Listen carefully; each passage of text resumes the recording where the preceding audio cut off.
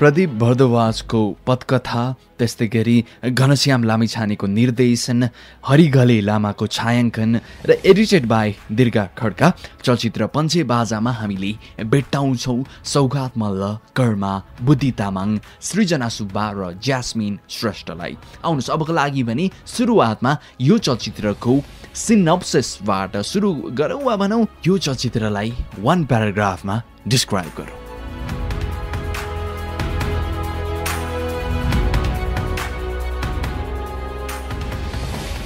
फिल्ममा Bhupi played by सौगात मल्ल गाउँमा एक मानिएका वेल रेस्पेक्टेड र पपुलर अविवाहित कलाकार हुन्छन्। उनको बाल्यकालदेखिको साथी रुद्र प्लेड बाई कर्मा को बिहेबाट चाहिँ फिल्मको सुरुवात हुन्छ। अर्को साथीको पात्र भने बुद्धि तामाङले निर्वाह गरेका छन्, जसको श्रीमतीको पात्र भने सृजना सुब्बाले निर्वाह गर्नुभएको छ। भूपीलाई बिहे गर्न उसको बुबा आमाले पनि कर गर्छन्, तर उनले भने एउटा आफ्नो नाटक प्रतियोगिता जित्दाखेरि त्यो समयमा त्यो स्पिचमा भने पहिलो नजरमा हेर्दा जुन केटी मलाई मनपर्छ, जोसँग प्रेम बस्छ उसैसँग म बिहे गर्छु भनेर भन्छन् र त्यो क्वाइट पपुलर पनि हुन्छ त्यो स्टेटमेन्ट।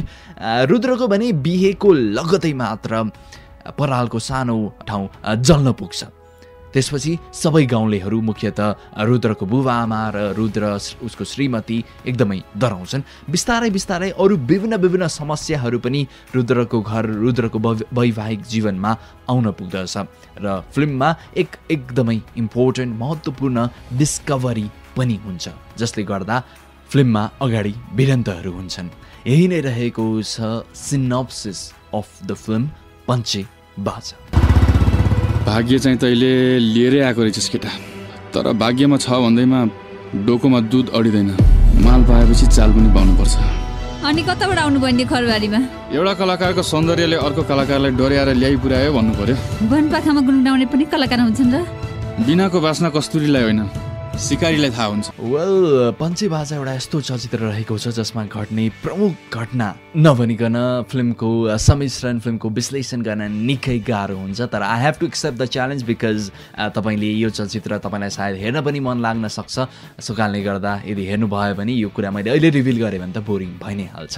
त्यही भएर पनि accepting the challenge I have to talk without speaking about the स्पोइलर्स। सुरुवातमा पनि यो चलचित्रको विषयवस्तुको बारेमा नै कुराकानी गर्न चाहन्छु। एउटा ग्रामीण समाज एक मुख्य समस्या भनेको यो पनि हो कि एक व्यक्तिले अर्कोलाई होच्याउनु र सारा अरू प्राय सबैजनाले चाहिँ कुरै नबुझिकन उसैको साथ दिनु एउटा समस्या रहेको छ। यसको विपरीत पनि समस्या नै हो कि कसैलाई चाहिँ चाहिने भन्दा बढी माथि उभ्याइदिनु र अरू सबै व्यक्तिहरूले पनि थाहै नपाइकन उसैको सपोर्ट गर्नु, उसैलाई माथि उचाल्नु, त्यो पनि अर्को एक समस्या रहेको छ लहलहीमा लागेर, होइन?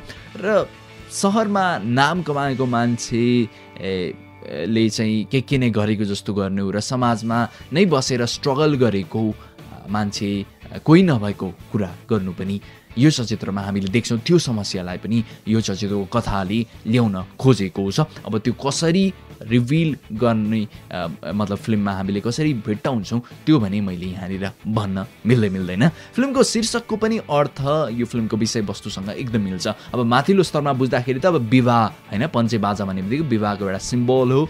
फिल्म विवाहबाटै सुरु हुन्छ र फिल्मले वैवाहिक जीवनमा हुने एउटा स्ट्रगललाई नै मुख्य प्लटको रूपमा लिएको छ। तर त्यो बाहेक पनि अर्को एकदम इम्पोर्टेन्ट सिग्निफिकेन्स रहेको छ यो शीर्षकको, जसको बारेमा तपाईँले आफैले डिस्कभर गर्नुपर्ने हुन्छ।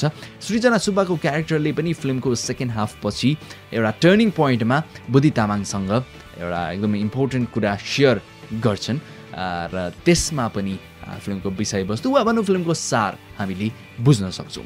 फिल्मले कलाकारको संसार, कला र जीवन बीचको भिडन्तलाई पनि ल्याउन खोजेको छ, तर कता कता यो कुरा पनि अलि कमै रूपमा अलि अनक्लियर नै हामीले भेट्टाउँछौँ। तर विशेष गरी यही विषयवस्तुलाई फिल्मले आफ्नो पटकथामा ल्याउन खोजेको मैले चाहिँ फिल गरेँ।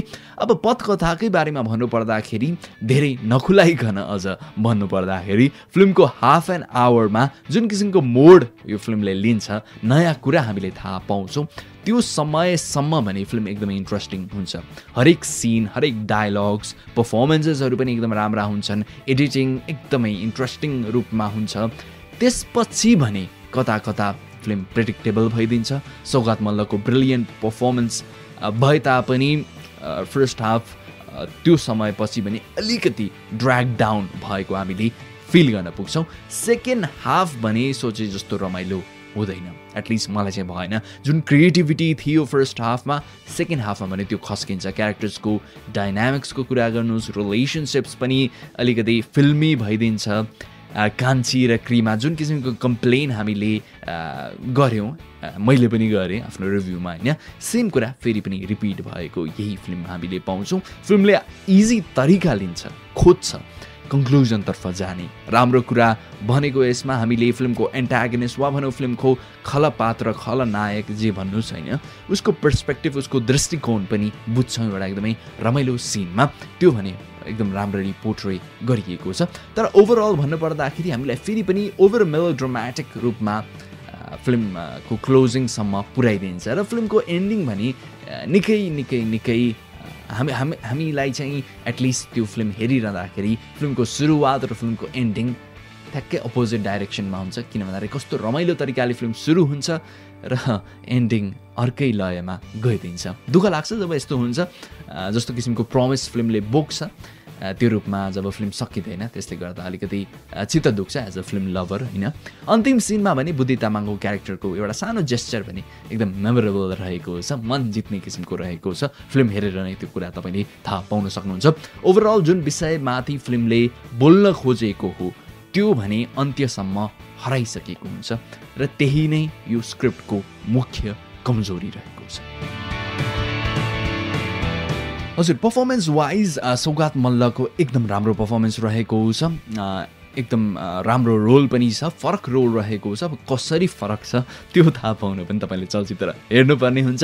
क्यारेक्टराइजेसन इन्ट्रेस्टिङ छ उनको, एकदम सुहाएको अनुभूति हामीले गर्छौँ। डायलग डेलिभरी पनि राम्रो रहेको छ। आफ्नै जीवनका धेरै कुराहरूलाई माथि ल्याएको जस्तो फिल हुन्छ त्यो कलाकारको क्यारेक्टरले र एकदम राम्ररी उनले निर्वाह गरेका छन्। जुन क्यारेक्टर फर्स्टदेखि लास्टसम्म पनि एउटा ट्रान्सफर्मेसनमा गुज्रन्छ।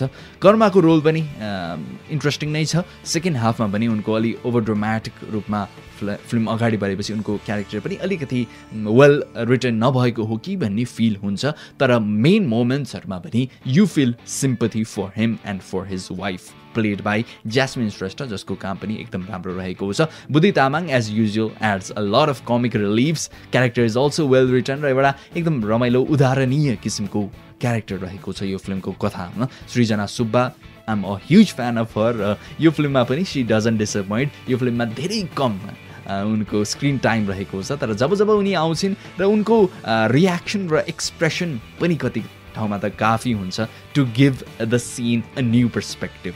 अरू एक्टर्सहरूले पनि आफ्नो रोल्सहरू एकदम रमाइलोसँग इन्टरटेनिङ रूपमा निर्वाह गरेका छन्। फिल्मको गीतको कुरा गर्दाखेरि दुईवटा गीत रहेका छन्, दुवै गीत एकदम रमाइलो राम्रा नै रहेका छन्। मादल सङ त is well return and choreographed as well. एडिटिङको कुरा गर्नुपर्दाखेरि सेकेन्ड हाफमा अझ राम्रो हुन सक्थ्यो जस्तो फिल हुन्छ, बिकज फर्स्ट हाफमा एकदमै राम्रो हुन्छ एडिटिङ वाइज भन्नुपर्दाखेरि केही कम्प्लेन्स हुँदैन। एन्ड अब डाइरेक्सन र लेखनको बारे भन्नुपर्दाखेरि भनिहालेँ, फिल्मको मेन मुटु नै यी दुई कुराहरू रहेका छन्। र जसरी कलात्मक ढङ्गमा फिल्म सुरु हुन्छ, फिल्मले जस्तो हिसाबमा आफ्नो कथालाई वाचन गर्न खोजेको हुन्छ, त्यो भने सेकेन्ड हाफमा चित्त बुझ्दो नभएपछि जस्तो फिल्म बन्न सक्थ्यो, जति सुन्दर फिल्म बन्न सक्थ्यो त्यो रूपमा फिल्म नबनेको हो कि भन्ने फिल हुन्छ। र फिल हुन्छ कि it is a huge opportunity missed by the writer and the director of the film. आफू जस्तै खबटे बच्चो जन्मिन्छ भनेर आतिसी क्या हो? मानिस ठुलो गुणले हुन्छ साइलो, रूपले हुँदैन। वाह, क्या महान विचार छ। हजुरको मन कति ठुलो छ है? साथी हो, दोस्ती गरी निभाएको मात्रै हो। पसल पनि तिमीलाई रक्सी खानलाई मात्र खोले जस्तै भयो। रासीले जे खोले पनि लोग्नेकै लागि त हो नि। क्या घिचेपछि थुतु नसमालेर बोल। के देखिस् तैँले मुना मदनमा त्यस्तो इन्ट्रेस्टिङ? उता साथीले घात गर्छ, यता स्वास्नी ताक्ने अर्कै हुन्छ। तरुनी स्वास्नी छोडेर गएपछि ताक्छन् नि, ताक्ने मात्र होइन आक्छन् पनि, बुझिस्?